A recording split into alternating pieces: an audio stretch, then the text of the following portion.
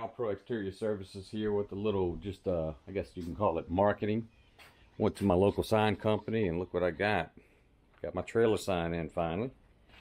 And what I focused on here in my region, obviously everybody refers to soft washing, anything, pressure washing. That's what they look up. I surveyed many people.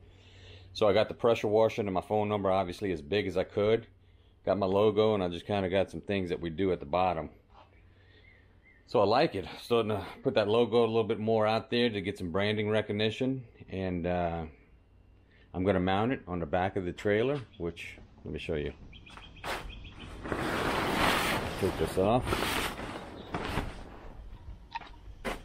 And again, it's a local sign company, very reasonable in prices. Great people to deal with. So I made that wood,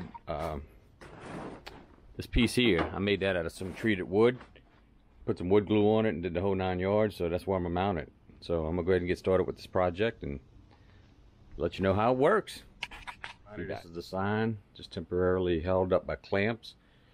Fits perfect, perfect. Look at that, that thing's beast, and you can see that pressure washing quite a bit back. So if somebody's behind you, they can take that photo.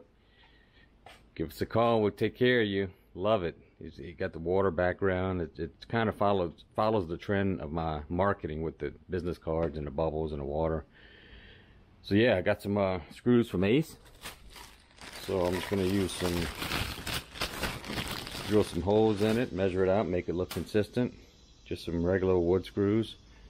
So we'll sit this in like this. I'll hold it in. That'll be golden. And shouldn't go nowhere. And then that's also removable, so you can take it in and out of there. That's what I like about it too. So if we got to work on anything, we can just pull up the sign, take it out, put it on the side, and roll with it. And yeah, and no wind. It should get no wind drag because it's not getting any wind because of everything in front of it. But anyway, I'm gonna go ahead and get this set up and hit you back. Peace. This is the final product. Got the trailer sign mounted. Used 5 screws across the top, 5 across the bottom. I do have some middle cross member bars that I was going to put in here, and I didn't do it. In fact, I may put one on each end just to hold it, but that's good right now. Look, that's on point. And yeah, I'm OCD. I like, from my electrical days when I worked, I always like my screws slotted the same way if they have a slot. So I think that wakes it up. I mean, you can kind of get far back and, you know, get a good sign of what's going on right there, you know what I mean? So anyway, that's kind of it. So it needs to go down a little bit. There you go. Now, oh yeah, look at that, sticking. I mean, I almost want to get another one to put it up top, get some good visibility. I just didn't want it to get in my headroom, you know what I mean? Like I didn't want to.